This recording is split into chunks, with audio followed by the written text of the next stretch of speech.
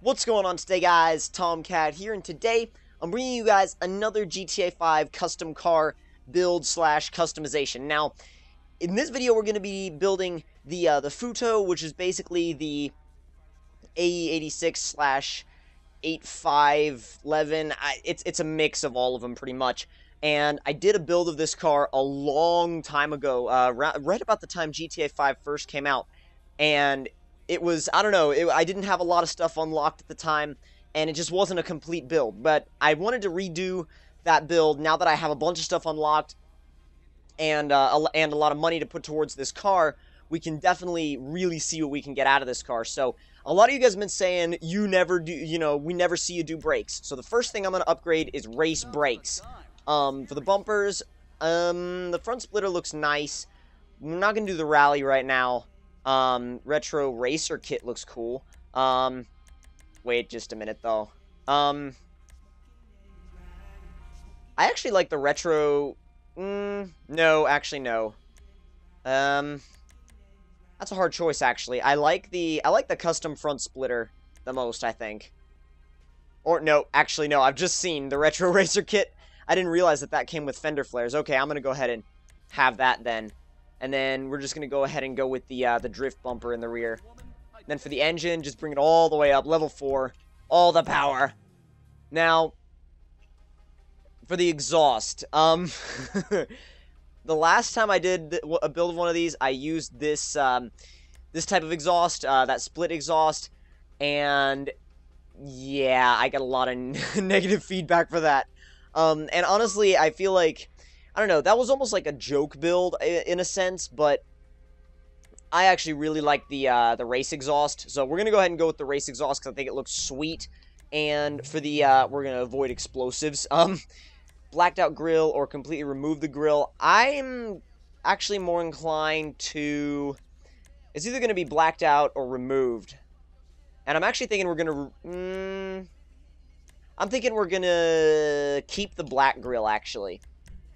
And for the hood, go with a carbon hood or a vented carbon hood. I like the vented carbon hood personally, and that we'll save the horn for later.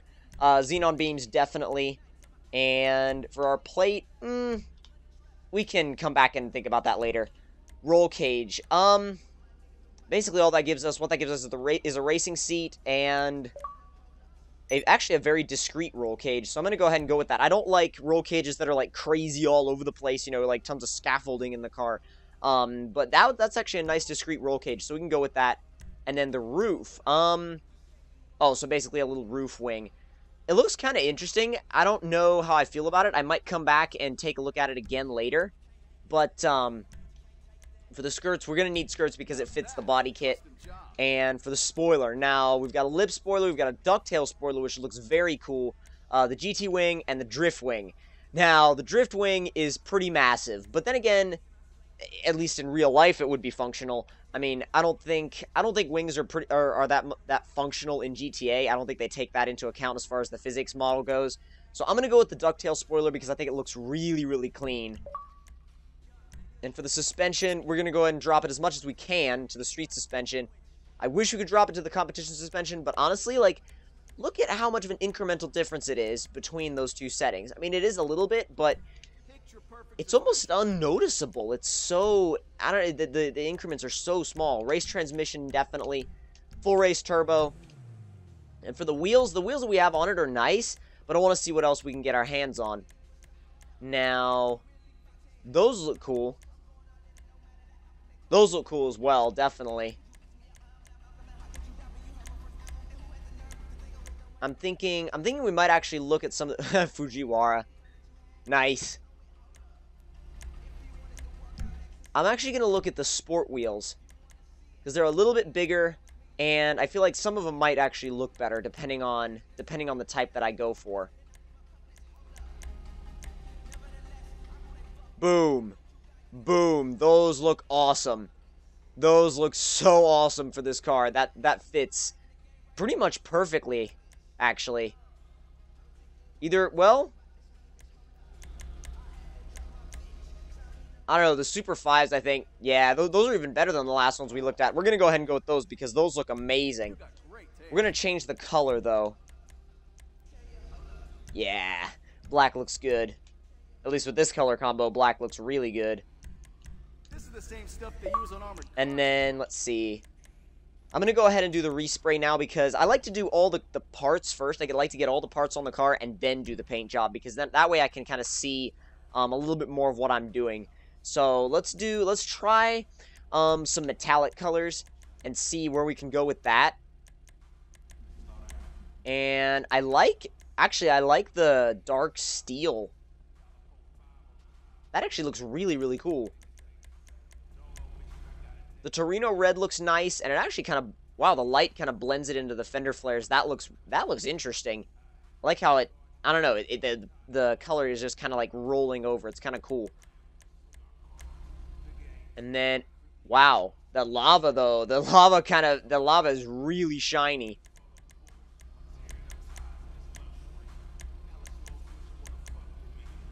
And, oh, wow. Wow, that looks really good. I think I'm going to go with the yellow because, I don't know, that looks pretty awesome to me. And I think it fits the car well, too. So we're going to go ahead and take this thing out and take it for a little test drive and see how it does. I'm expecting it'll be pretty tail-happy, and it definitely won't disappoint as far as its ability to kick the tail end out. Oh, yeah, it's, it's definitely not hard. I mean, just a couple of taps of the e-brake every once in a while, and you'll keep it sideways, no problem. I feel like this car might have a harder time going in a straight line than going sideways. Let's see if that's true. Maybe. Oh, wow, okay. Yeah, yeah. This thing is pretty legit when it comes to going sideways. This thing is pretty legit. That was a little bit slow, but see if we can, I'm sure we can redeem ourselves on the next corner. Much better. Oh, there we go. I mean, it feels controlled. See, that's the thing. Oh, okay, that bump really screwed me up. I didn't even think it was going to be there. It didn't look like there was going to be a bump there. That was weird. But yeah, the balance of this car feels good. The way it just kind of feels in the corner, it feels very stable. It feels very planted. Unless you're going over you know, bumps like I was back there, and that was a really bad drift. We're going to need to redo that because that sucked. As long as you're not going over any bumps, you should be okay because again, it's very controllable, it's easy to catch, and let me see if I can get, yeah, there we go. Tapping the e-brake a little bit. Went a little bit wider than I thought we would, but, or at least wider than I wanted to go. There we go, there we go. As long as you keep it pretty much centered, it's like you kick it out, and then you keep it centered, a little bit of counter steer, tapping the e-brake, you'll be fine, totally fine. It's an easy car to control once it's sideways. It applies its power well, and it does so in a very linear fashion, so you're never worried about a surge of power randomly coming on and throwing you off. And I know because some cars are like that in GTA. Some cars have like these power peaks that are kind of difficult to anticipate. This one, not so much, if any at all. Even though it is turboed, it doesn't have any kind of power that'll just, you know, just kick in immediately. It's not like, where's my power, and then boom, there's all your power, and it spins you around and spits you out backwards. It's nothing like that. It's got quite a bit of control to it, and it's not a difficult car to go sideways in. As you can see, it's not, there's not that much effort involved in taking this car around corners in a slidey way, a slidey manner. Oh god, I thought about drifting in cinematic camera, and then I realized, you know what, that's probably a horrible idea. There's literally, like, no traffic around here, though. It's awesome. You can just drift wherever you want. Love that, seriously. Okay. That was almost a little bit too much angle, and a little bit too much speed.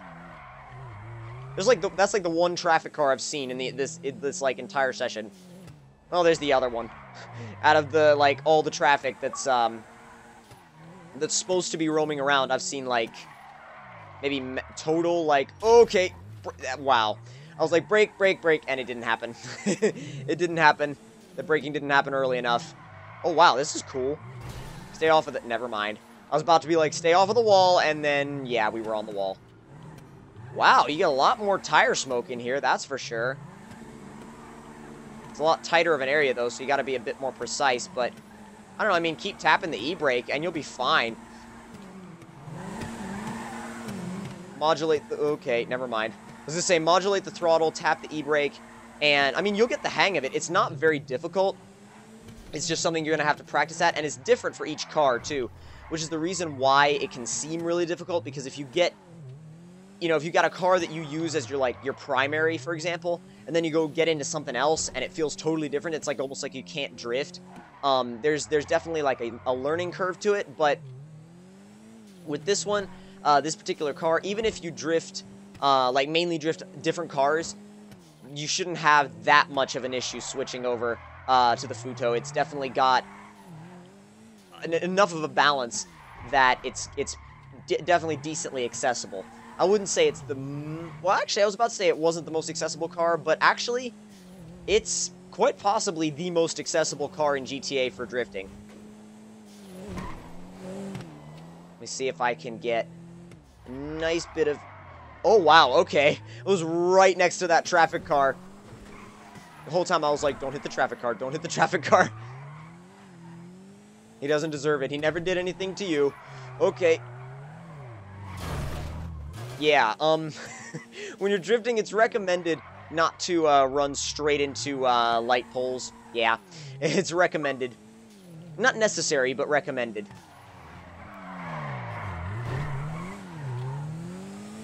Get a couple more clean ones real quick.